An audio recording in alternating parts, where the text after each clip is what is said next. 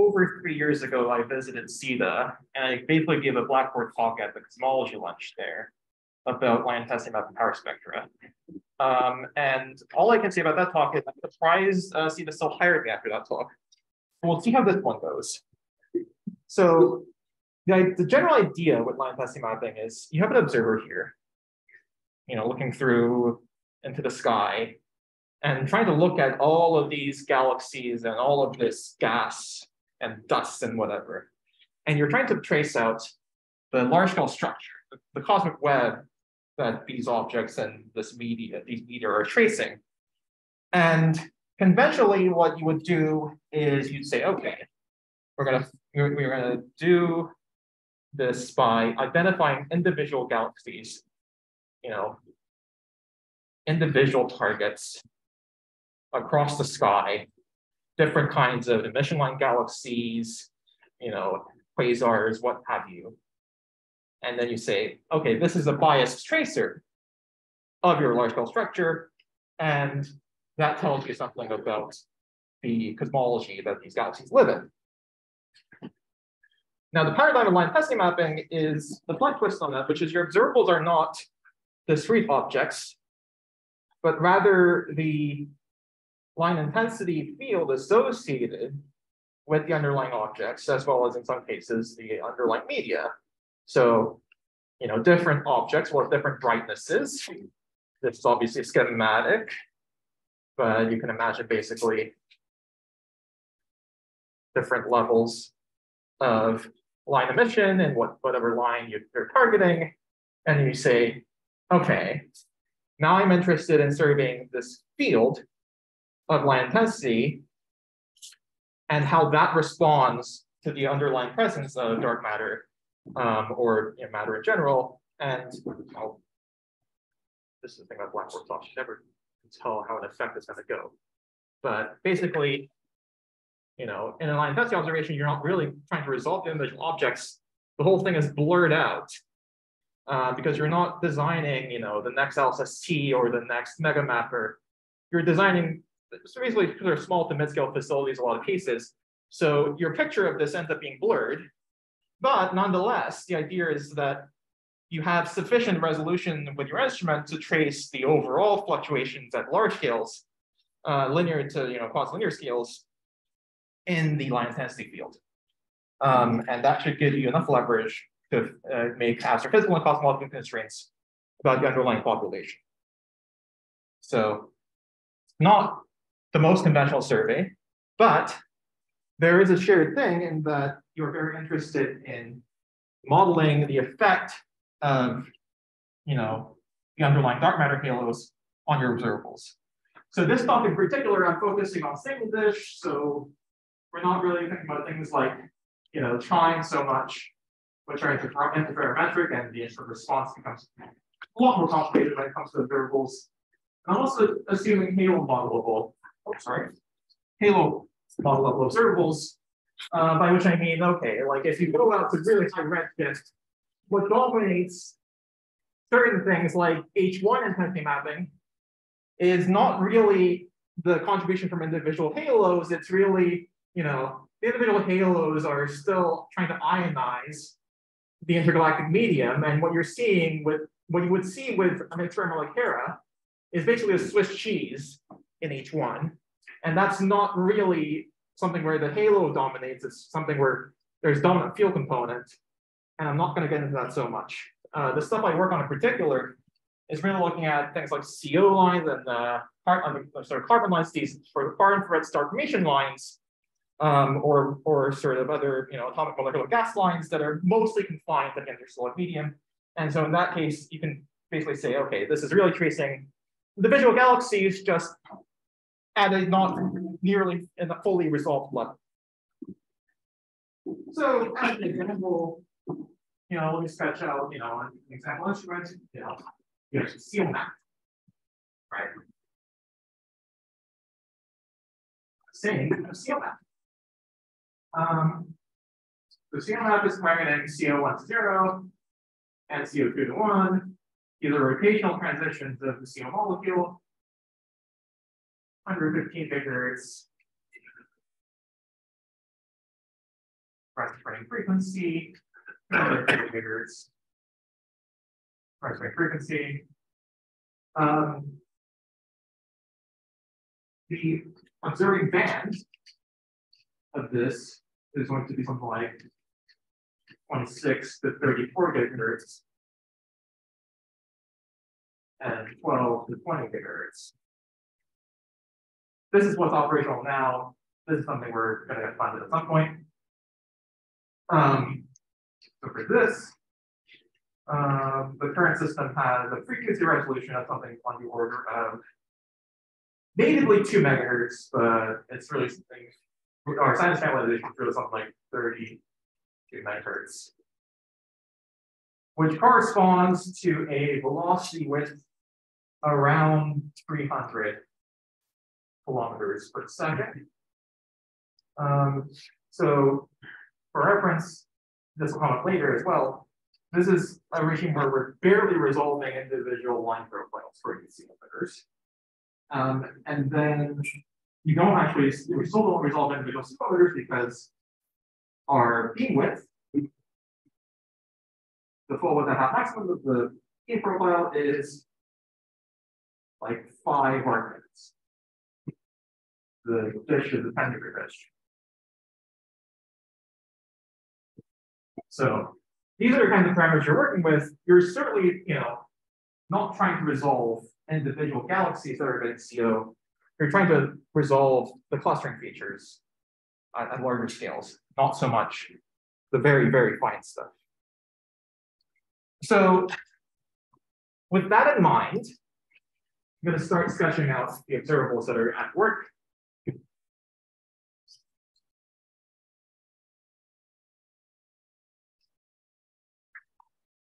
So the principal thing, because line testing mapping basically started as a bunch of CMD people thinking about CO, and that because of that, the approach is very cosmological, which means that people start thinking just immediately in terms of power spectra. So that is one of the principal observables that people target with these experiments is the power spectrum at large scales of this line density field. And if you cut to the chase, in real coherent space, what this power spectrum looks like is basically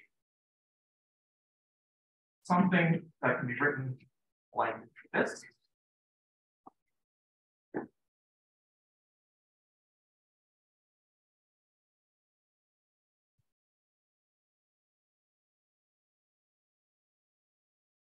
So part of this is corresponding to the clustering that I was talking about before.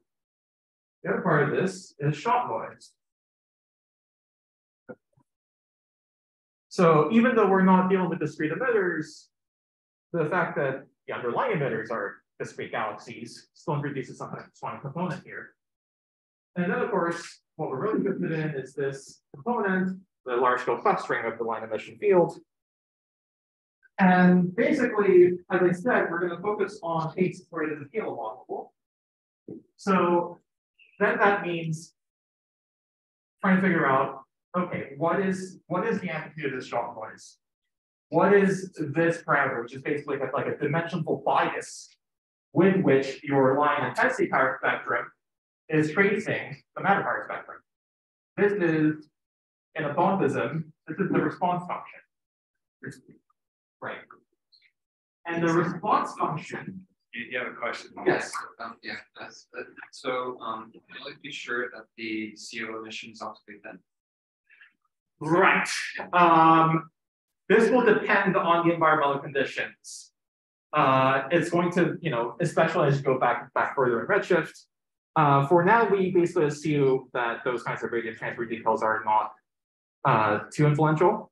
But certainly, especially at the early times, this is something we'll really want to get a better handle on. Do you mean the object ellipse in the universe or in the ISM? Oh, just ISM. Oh, ISM. Well, in the ISM, right, the individual lines are optically thick for a given atom, but of course, there are big velocity shears in the galaxies. So the effective optic depth is only a border less. You basically can see all the emission because it's not blocked by other lines Yeah. because of the velocity spread. The individual lines are narrow, but the turbulent velocities are much bigger than the thermal velocities. So the thermal optical depths are bigger than one, but they're coming from lots of small patches of use. That's why you can see, that's why you get the mass of the GMC out of the CO emission, which is not obvious beforehand. Yeah, sorry, confused. I just confused that question, but yeah, I mean, we are like, if you look at surveys like Ulma, they do surveys over much smaller targeted fields, and they basically try to say, okay, I have this interferometer view. Can I look for individual peaks that correspond to CO emission? And they have had some success based on constrained luminosity functions and things like that. So CO is definitely visible. Well, actually, but it wasn't CO emissions from starburst. So not really starburst. They're L-star galaxies at a good redshift. Okay. But is it clear though in all cases that's not? I mean, we have To zeroth order, yes, it really is optically. I mean, it's kind of a weird. I thought organ GMC some good CO lines optically. They are optically thick, but the amount of actual shadowing is not as high as you think because there are the big turbulent velocities. Yeah. If you just did the atomic physics and didn't know about turbulence, they're really optically thick. But because you have these really broad turbulent velocities, the effective line widths are like, even in the Milky Way, they're 5 kilometers a second, versus the thermal line width, which is for CO like 100th of a kilometer. So you spread it out by a factor of 100, and it's not optically thick. Okay. That was not obvious for a long time. There's a very famous paper by Goldreich and Kwan where they pointed this effect out. I feel like very little about CO physics is very obvious. Yeah. As you have learned to transform this thing, the response function, or the parlance we used at Stanford was the Gauss-Halo connection. But really, at the end of the day, what it comes down to in the first instance is say, okay, if I have a given halo, a dark matter halo, with some virial mass and some redshift, what is the line luminosity corresponding to that? And you can take that and you can say, okay, well then, given that halos at a given halo mass are a biased tracer of dark matter distribution such that essentially, the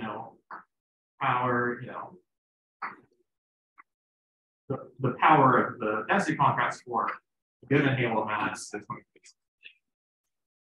some bias parameter that is mass dependent times the matter part spectrum. Given this linear bias assumption, then you can go back and say, okay, well, this in turn, this dimensional bias, the line intensity bias, is going to be something proportional to the first moment of the luminosity function, really. But we have to relate that back to halos. You can see that what this really wants to be is something like L dn, but can't be because we need to relate this back to how it responds to dark matter presence. And then the shot noise is going to do something similar, where it's like the second moment.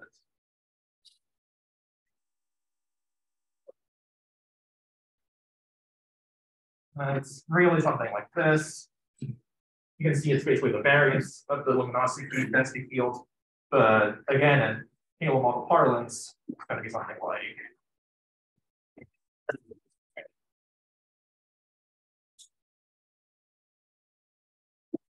okay, fine. So the first order, this is what your power spectrum looks like. You have a clustering component that is proportional to the first moment of your luminosity, the average luminosity density, basically.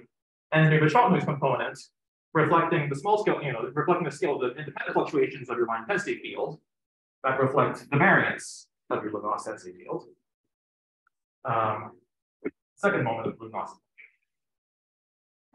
this all looks fine and dandy, but this is in real space, actual real physical, not physical, but actual real Dongwoo space, which is not our observational space. Observational space is not something where it's, you know, you have an X, a Y, and a Z. It's not like that. In fact, it's really like you have this theta X, theta Y, and then you have, well, it's still Z because it's redshift. But you get the point. It's not actual line of sight Dongwoo coordinate, it's redshift. So what does that do? Right? And it's probably more helpful to see with cartoons in terms of what you basically expect. So, okay. So suppose you have, you know, this overdensity with, you know, some surroundings, fine. But in the first instance, focus on the overdensity. And you have lots of different line emitters living inside this kind of triple cluster structure. In the first instance, what you're going to see happening, if you have this transverse direction and you have redshift, right? In the first instance, you have Kaiser 1987, the Kaiser effect, which is that if you have an overdensity like this, there will be coherent infall of these sources into the overdensity. This collective motion, in turn, results in what appears to be, in redshift space, a squashed overdensity. So this actually enhances the, you know, basically the variance along line of sight compared to the transverse. Now, if you have smaller and smaller overdensities, you can imagine that what's actually going to happen is not this collective motion. It's going to be the case that there's going to be random velocities inside of this dispersion. Right?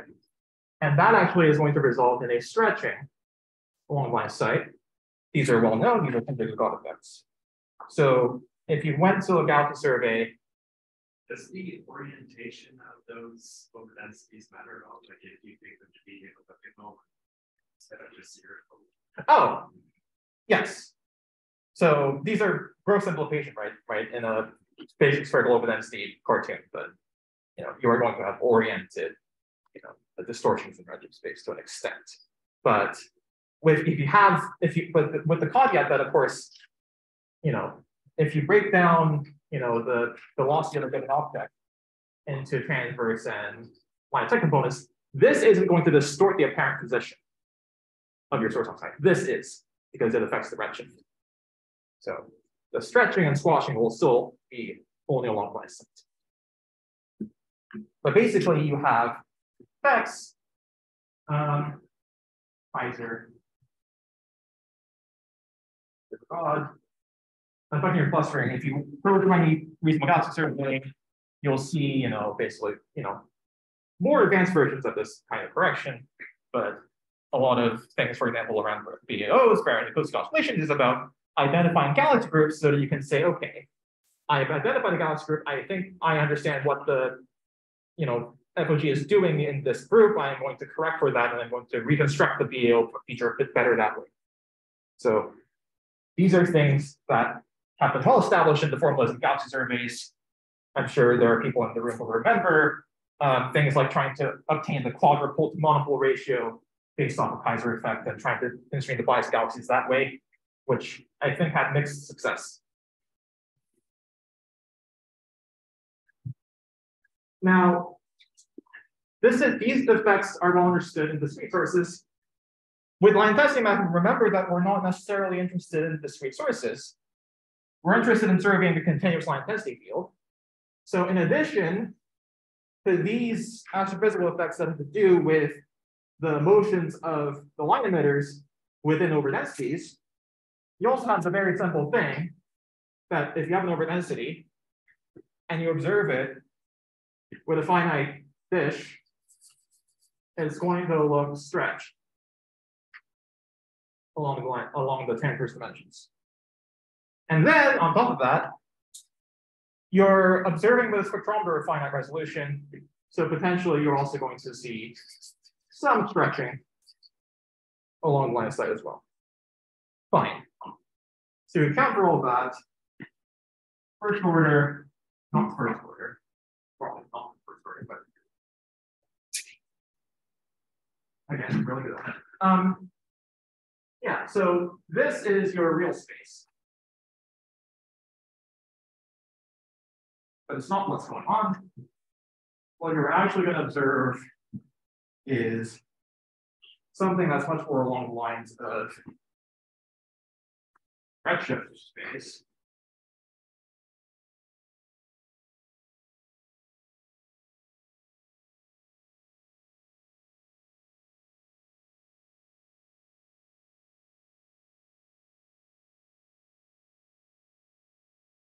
With so there is this convention that use this or mu because these effects I'm describing, these are still at a very simplified level. You assume that things are symmetric along the transverse dimensions, and it's only along the line of sight that said that distortions happen. In which case, if you have a given wave vector, this is very schematic. This is not really plotting the k vector correctly because it's supposed to be k space, not actual space. But basically, you can imagine that you're going to have parallel curve. And so you define mu parameter, which is just the angle of the wave vector against the line of sight.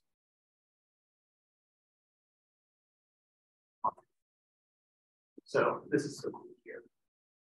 Basically, the Kaiser effect, what it does is it increases this enhancement. It's not super important what this figure is, but for completeness, I will note that it is effectively omega n over the bias, which in this case, again, it's something to do with the first moment of the line intensity model. And then you have some kind of all finger cross correction that I won't write up because ultimately, for the purpose of line intensity mapping, the finger of God corrections happen at small enough scales that by the time you reach that, you're already dominated by shock noise. Question. So that second term, if you square it, so you're squaring the whole thing. Yeah. Bias then scales out. Physically, why is the bias scaling out?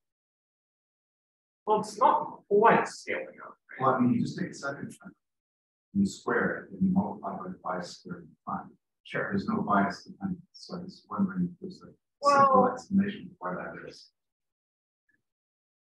Well, no, so if you square this out, right? So like separate it out, that's line bias. 1 plus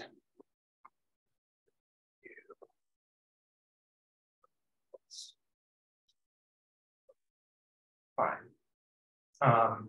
But these are higher order corrections, right? So the first one is going to be this.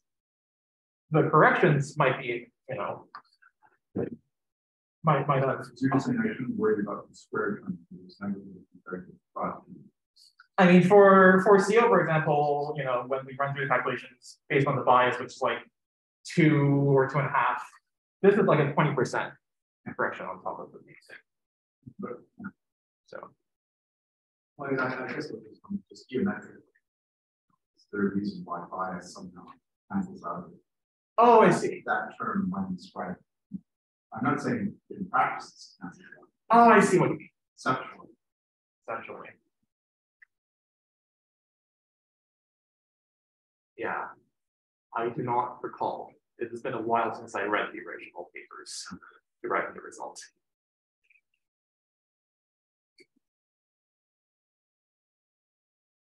Okay. So we have this PK of mu character. This is kind of this when we write this real space power spectrum, we're kind of assuming, okay, in real space, this is a Gaussian random field that's spherically symmetric. So this only depends on the scalar. Now that we have introduced dependence on the angle of the wave vector, we also have to consider how this spherical averages out. So then you have to decompose it on a Legendre basis, which is a typical thing, and then you see L equals 0. This is the monopole. This is the spherical average version. And that has and at higher order, this is the quadrupole. This is sort of the first order anisotropes. Because of the way this is formulated here, you're not going to have all the Legendre bases that are non-zero. Essentially what happens. Okay. Fine.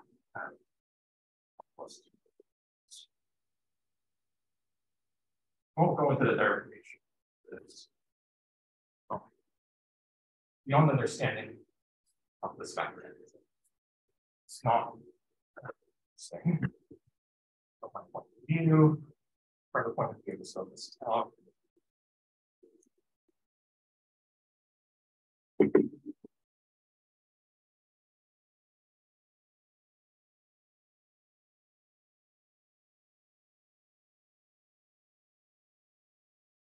In particular, the drop noise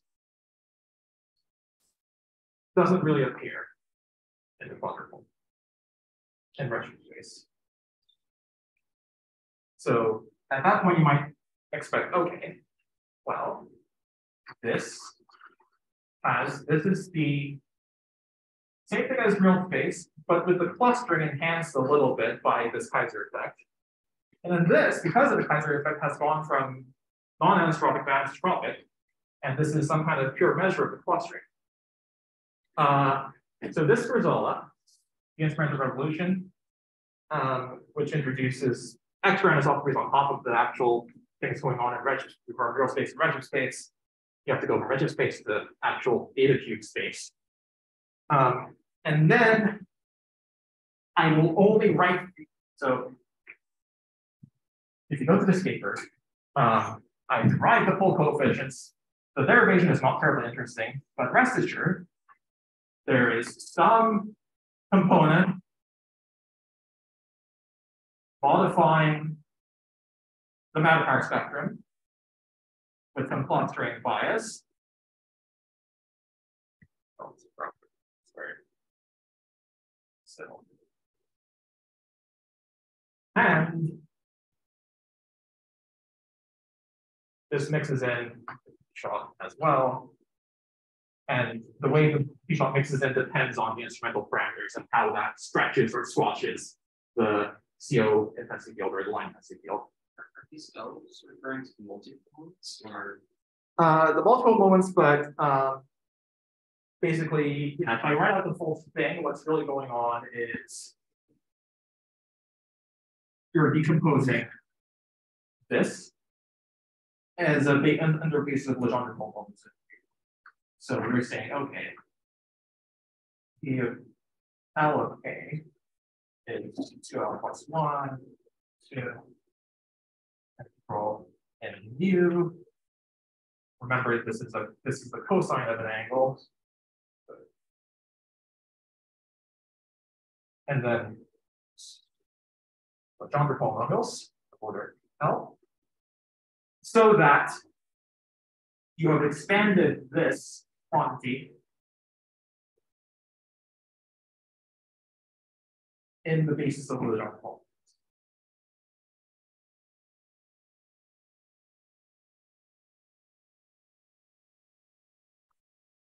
So yeah, we still call them multiples.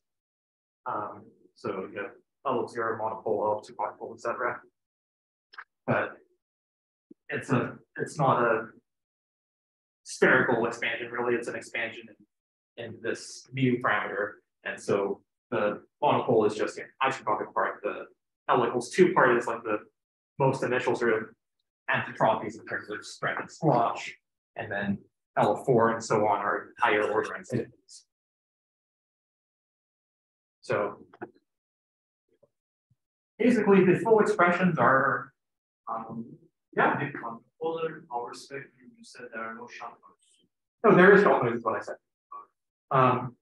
Yeah, so I erased this because I was writing a Legendre expansion, but basically there is going to be, unless your instrument response is not perfect, you are going to stretch and squash things because of the beam resolution and the frequency resolution, and so that is going to mix shock noise into your quadrupole, which is then no longer a pure measure. And in fact, in our simulations, the shock noise kind of completely dominates the class.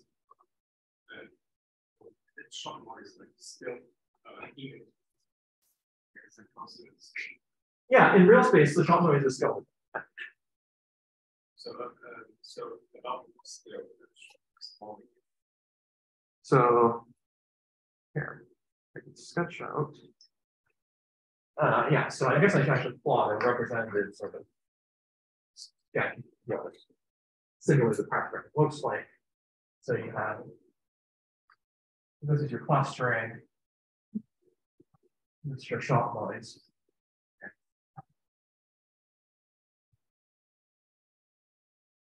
And typically, yeah, I'm literally looking at this paper right now, and for reasonably realistic parameters, this crossover happens around 1.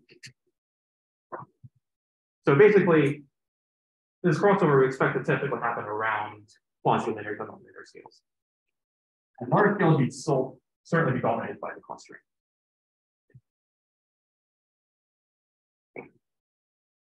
So, yeah. Ops is.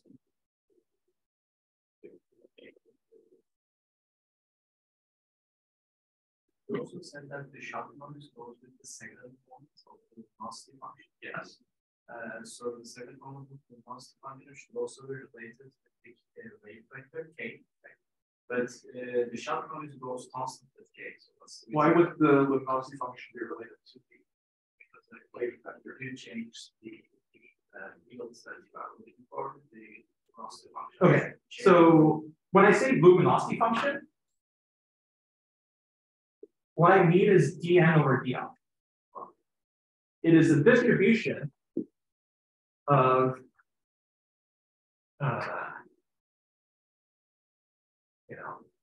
distribution of objects at different luminosities. Yeah.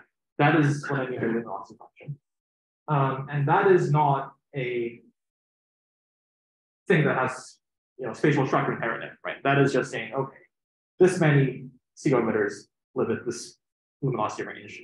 This many live at this range. You can fit a nice checker function to it, and you can fit more complicated forms to it if you want, because it's probably not really a cross checker form. But that is what I mean by luminosity function. It's not the TLX. It's not the field at all. So yeah, sorry, I should clarify that terminology. But yes. Now you have modifications. I'm not writing the question marks because these aren't going to be understood. They're saying these are going to depend severely on the instrument parameters. We're going to get additional scalings on top of this wretched space thing. Okay. So that's fine. That's all well and good.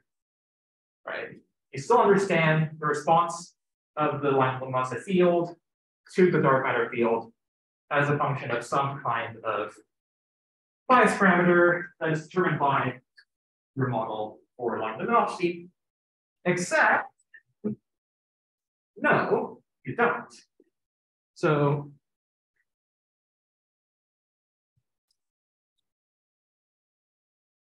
as I said, if you have a CO emitter, CO emitters are not going to be point sources, right? So in the transverse dimension, probably doesn't matter too much because your beam is massive compared to the size of an individual galaxy, right? 2 to 3 or whatever. In the line of sight dimension, though, remember how I said that for CMF, for example, the science channelization roughly corresponds to the line width of individual emitters that are observed? Yeah, so that's going to end up mattering because this is an additional parameter on top of your native spectrometer frequency resolution that basically stretches out, dilutes your line intensity fluctuations along line of sight. So what you're saying is that the circular velocity of galaxies is over 200 kilometers a second. Your resolution of your instrument is 300 kilometers a second. Yes. So they're comparable. Yeah, they're comparable. And it's not unlike the size of the beam versus the size of the galaxies in angular space. That's not negligible. Way bigger. Yeah, that's not negligible. So then you realize this is not sufficient.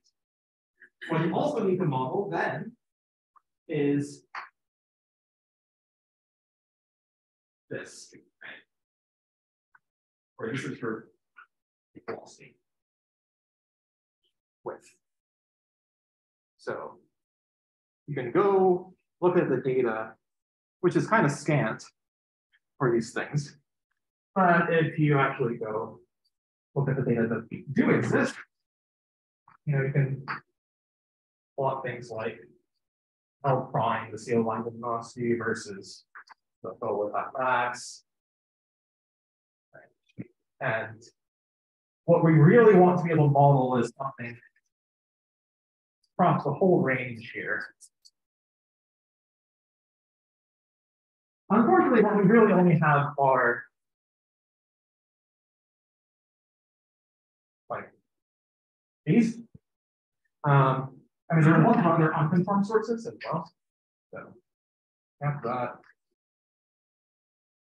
There are a bunch more. But the point of the matter is, this is fine. It's modeling the most extreme galaxies that are individual observable in surveys like with ALMA, but it's not really helping us model things here. So we need to end up with somewhat stronger assumptions than we would like at this regime. So one of the questions is, well, what are these galaxies doing at high redshift? Because you can imagine that these galaxies could be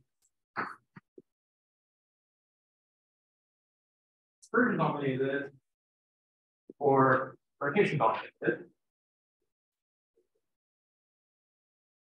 By which I mean, okay, this is just some kind of elliptical mess where there's just thermal velocities flying all over the place, and that's what results in alignment.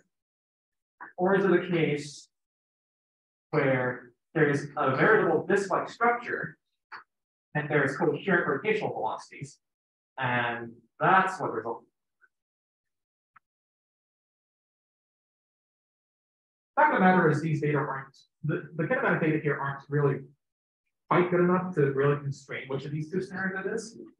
But it will matter when we're trying to model these things, because if it's dispersion dominated, there's no dependence on the orientation of the galaxy towards us.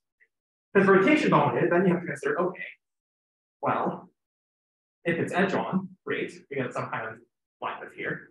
If it's face on, right, it's been much narrower. It's in fact going to be limited by the dispersion, intrinsic dispersion of the gas inside the galaxy. So these are the kind of details that end up mattering when we're trying to model the velocity. So in this paper, we kind of did the kind of simplest, stupidest thing. We assumed galaxies are mostly, the galaxies that emit in CO are mostly going to be disk-like. And we assumed, you know, randomized inclinations to try and get this. And we basically tried to match some kind of halo model for V of n to this sort of high luminosity sample, then you can end up with visual prescriptions that just depend on the actually.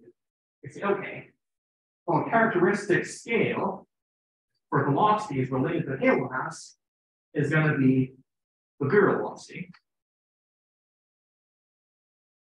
Just G of n for R and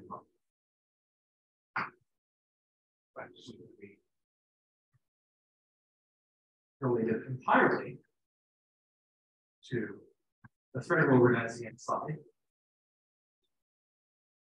We find that mass. So that's fine. So you can say, okay, we have this kind of characteristic velocity scale related to the halo mass, and we can kind of use that to guide some kind of velocity scale that then gets overall normalized to match the distribution of actual observed line profiles. Fine. So then, now your response function isn't just the luminosities anymore. In fact, now for a given halo on the sky, not only are you painting a brightness to it, you're actually trying to say, okay, what is the profile of that brightness in space? What is the line of sight profile? And then, of course, calling back to the things that we were discussing before, how does it get smeared out? Additionally, by things like the instrumental resolution. So, in the simplest halo model, you're really just thinking about these things as delta functions. But this is not tenable because CO emitters aren't point sources and they have all these kind of peculiarities. This holds for other line emitters as well, but I'm just using CO as an example because that's the one I started with. And that's the one that specifically is dealt with in behaviors as well. But the point is, yes, not point sources need to paint finite size profiles. This complicates things beyond this picture, where we're already dealing with this kind of resolution, because then this factor formerly depended on things that apply uniformly to the line density field. So it had things of different brightness going across the sky. Right?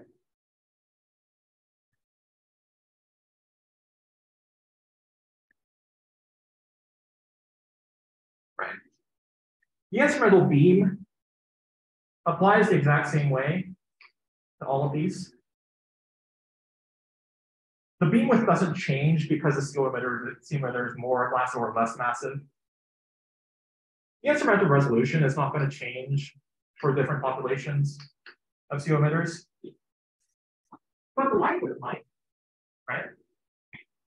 You can entirely imagine a case where less massive galaxies see a lot less distribution. Probably can't see this. I'm up close here looking at the black hole, but what I'm trying to depict is a situation where, yeah, actually, a massive galaxy might have significantly more dispersed line profile compared to a galaxy that is, quite small, not a lot of energy going on. So this complicates the picture of how this character gets distorted in your observation. But it's important to get right because it's still part of what you're trying to learn. What happened? Yeah. I must have thought of this case. Is it not feasible to take a small patch of the sky and just map out individually all the galaxies and test, your modeling that way? So you can't do that. And the whole point of this, you do not have enough galaxies. Yeah. But nonetheless, how are you going to figure this out in the first instance? Right, and the And the issue is, yes, you're right, you kind of can't. So this is what I was talking about, right? Where you do have these data points at very high luminosity. Right. And you can kind of say, okay, well, Okay, that's a start. yeah. I mean, it sounds like systematically, it's one that's been, not a negative fraction of the testing. Right. You know. Yeah.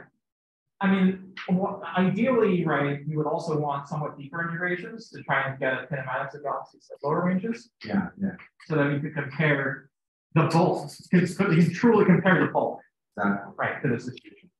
So can we ask, so that the data set you're talking about there, is that from ALMA, the high luminosity one, or is that from earlier observations from other arrays? So it's mostly, so because this, so in the context of this work in particular, it's actually a combination of two surveys, one of which was a VLA only cold Z survey. So this is just CO1 to 0 serendipitous detections. And there was also a separate program that was, I can't believe they named it that. Specs. So there's ASPECS, right, which is an ALMA program, but it's looking at higher JCO lines. And so, Rikers and people, give people a better feel. So first of all, you were talking about the resolution for CO maps like Archimedes. Yeah. What's the field of view of ALMA? The field of view of ALMA is also going to be on that order. Okay, so in principle, you can do what Chris is saying. Take one really deep image of ALMA. Yeah. And you get one pixel. Yeah. In your CO map. Yeah. And you just sit on it forever, so you get these really low luminosity galaxies. And you get the redshift because you see the line. Yeah. So you could, in principle, do what Chris is saying. In principle, yes. I have not run the sensitivity calculator to see how long it would take to push the L prime flux limit down from here to so here. On there, where is L star? It's plots roughly. Yeah, take an L star galaxy redshift, whatever, 2. Oh, so I don't know. So if you're looking at L prime CO, this is my 10 to the 10. Yeah, and basically aspects is flux limit is above 10 to the 10 and the CO luminosity in terms of K kilometers per second per parsec squared or whatever. So and just to give us an idea, like the Milky Way is also ordered. What is it? I think somewhere in this range. Yeah, so that's below this. Yeah. Somewhere a little bit below. And then going back to Chris's original question, if you integrate over the DN for the halos. Yeah. The bulk of it does still come from roughly L star. Yeah. Yeah. But yeah, I mean, the thing to note is that, these galaxies are already kind of coming from fairly large programs on these community instruments. All aspects was a large program. ColdZ was not a small program either. They spend hundreds of hours integrating on these, square minute tier fields. Right.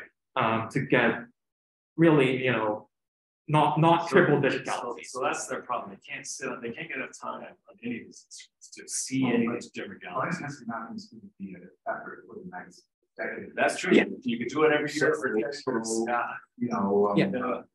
Innovation. Yes. Yeah. They're definitely strategy, right?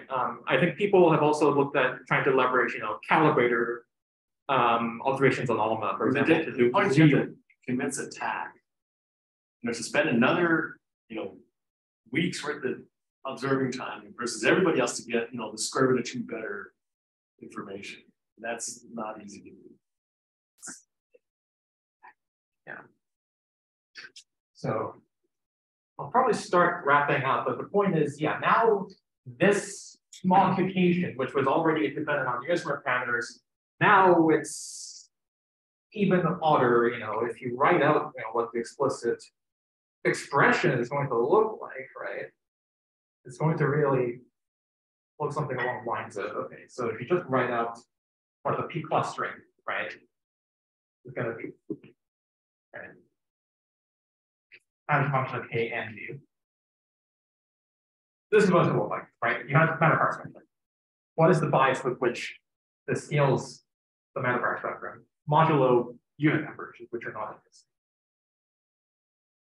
It's going to look something like our original integral effectively over the luminosity function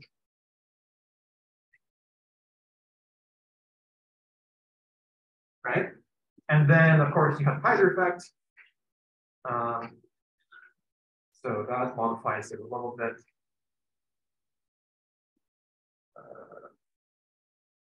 Omega n, by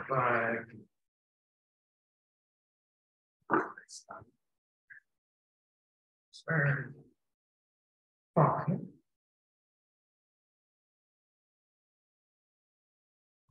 And then you have this exponential, because, of course, because we're trying to model this in the simplest analytic way, we assume all of the profiles, the beam, the spectral resolution, the line profiles, we assume they're all Gaussian, because that's the simplest thing. Basically, if you put it through that machinery, you say, okay, then there's this modification, a squared, beam scale squared.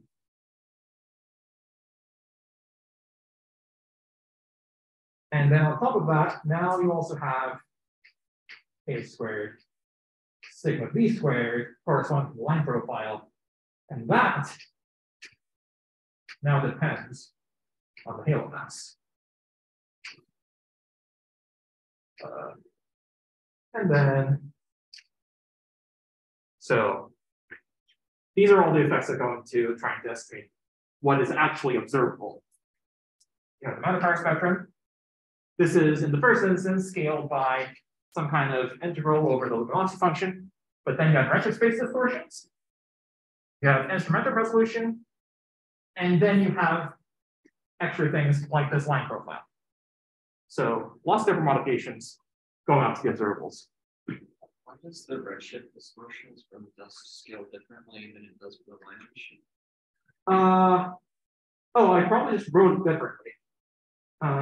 Because basically, yeah, if you just, rewrite it as this 1 plus, but then Square is. Oh yeah, the square is here. Oh, Yeah, sorry. yeah. It's just because everything has been rewritten. And now, yeah, you have to integrate first over this effect and then square it. Whereas before, it would have just been much simpler because you had no mass dependent profile modifying, the contribution from each halo mass spin to the total signal. Now this exists. Yeah. And one of the outcomes of this work in particular was we asked the question, can you simplify this by saying, given some kind of model here, right, can you just approximate everything as an effective velocity scale, just something that roughly modifies everything overall by the same velocity scale? The answer is yes, kind of, for the first instance, the spherical average power spectrum, that you can kind of get away with that. But then other observables start misbehaving, things like the distribution of voxel intensities in your map, things like how the anisotropies work out. These things get distorted significantly enough that you really need to model this completely. So that's where the current state of things is. And of course, even this is the full story. So I'll sort of end off by talking about future ways in which this picture of your response function of your Gaussian function becomes even more complicated, and trying to estimate the observables, which, sorry, Jesus Christ, this, okay. Let's be recorded. I know. At least 4 years ago, you weren't recording my talk. But, okay. We have so far considered the luminosity for a given halo mass and the velocity profile for a given halo mass for each dark matter halo in isolation. But we know that isn't right? For example, this idea of, dispersion dominated versus rotation dominated. These kinds of galaxies will live in different kinds of environments within the thing I erased and I really shouldn't have done.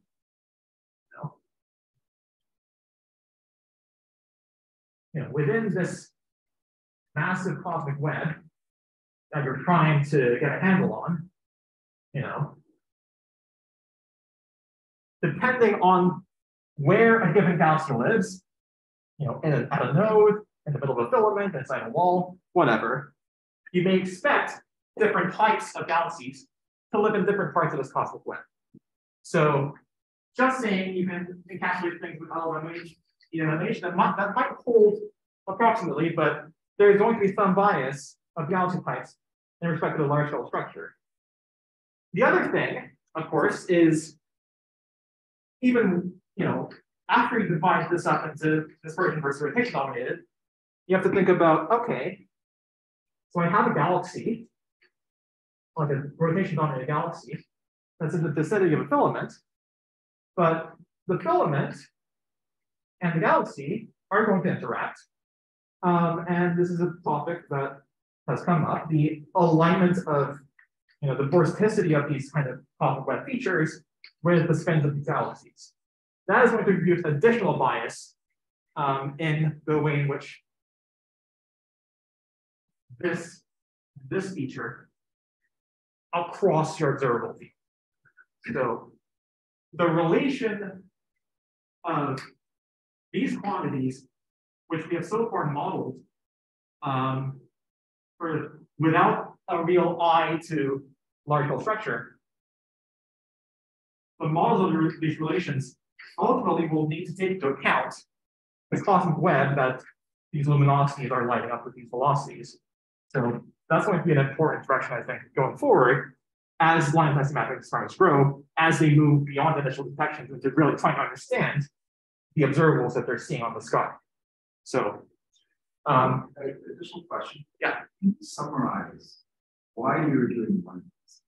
What are you trying to get out of the scientific? So, scientifically, the key motivation is to access cosmic epochs that you cannot access with conventional techniques, right? Yeah. If you paint out the cosmic history,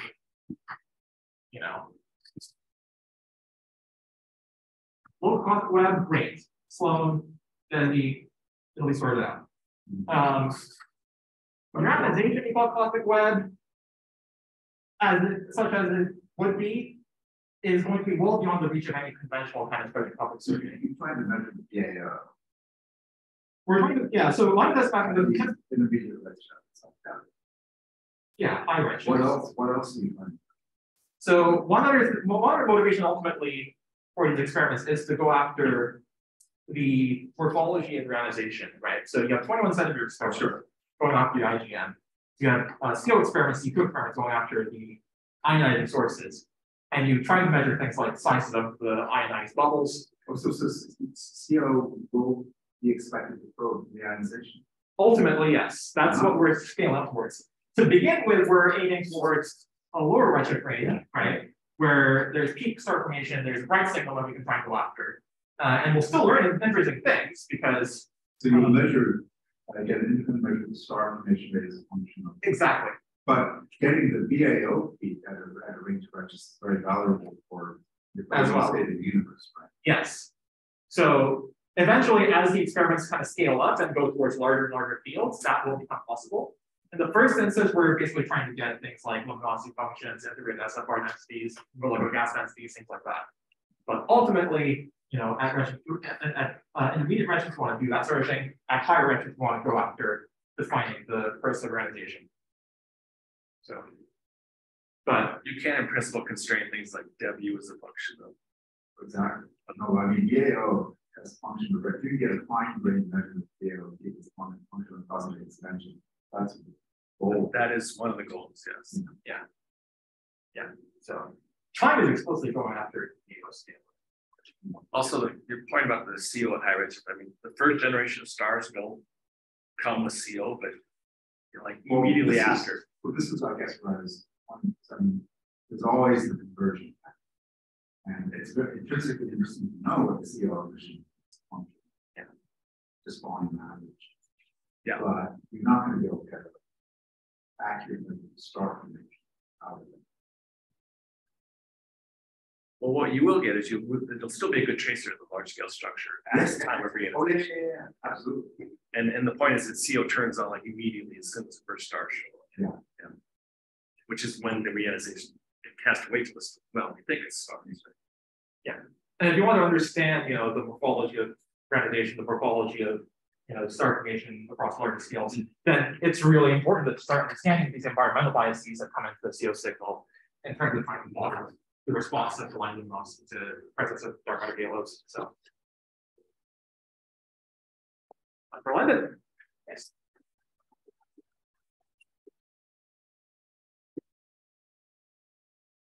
Your board work is reminiscent of famous American artist sci-fi. I will keep that in mind. Google that. So it would be helpful. It's like you were talking about the corrections from the velocity. So you've done these calculations a bunch. You know the magnitude of it before you do that correction. Yeah. What fractional change is it when you include velocity? Yeah. Distortions, So rotations. that's why I have this paper open. Right. So. Erase most of this. Where despite the artistic merit, board work. Okay, so different steps, right? So if this is your real space power spectrum, okay, in the first instance, you're gonna have for that like beam. And then in the second instance, you have this additional way to get the line problem. If you plot this out,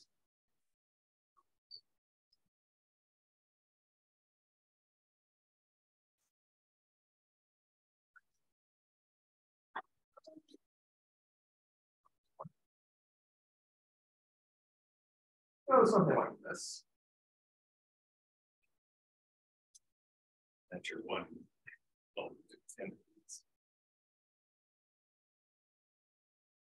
That's in megaparsecs. Yeah. So basically, the attenuation doesn't really become significant until you start reaching this scale. At which point CO map, the beam is kind of smoothing things out a lot anyway, right. So you don't expect these sensitive that. So, so think of this as the relative attenuation. So there's no attenuation here, and the thing is entirely attenuated down here. The power that you're trying to measure, you're losing power because it's being smeared out by this rotation of galaxies. And so you're underestimating. When you do your measurement, you're underestimating the actual power. Yeah. That's the whole thing, right? You start out with this nice real space signal, and then redshift space distortion kick in, squash things around. Then some resolution kicks in, smears things out, and then the line profiles smear things out further. So you can see that as you go through each of these steps, the line intensity variance is going to become less and less. Oh, but let's go back to like the C and B type things. In terms of L, that's a megaparsec is the size of a big cluster. Yeah. But in terms of L, it's like 10,000. Yeah, it's quite high, like 10 to the 4. So it's a much higher L than the C and B. And you can do it at any redshift you want. So you get this really fine measure, which goes to very high L. At any redshift you like, up to 30. And so that's the attraction of this whole thing. And then your corrections, as you say, they're turning on at maybe a few tens of megaparsecs, so tenths of an inverse megaparsec. So you get into very high, actually by cosmological standards, very fine resolution. Yeah. Okay, and but those corrections, like you say, they're factor 2 at 5 megaparsecs. Yeah, or half an inverse megaparsec. Yeah. And the other corrections you're talking about are going to be at the same sort of resolution, but they're going to stack on top of each other, but right. Basically, in terms of line broadening, one of the reasons we wanted to figure things out was because there are these interferometric surveys, yes, which will be significantly more effective because they operate out here. And so we wanted to see if we wanted to check out. Well, then that'll make it much bigger. Yeah. So they do, they do correct for this by basically excising a lot of high K parallel modes and things like that from there, power spectrum estimation. But yeah, we ultimately ended up basically agreeing on the size of the effect with the constant line people, which is good. Thanks. Are there any more questions? Oh, then let's start speaking.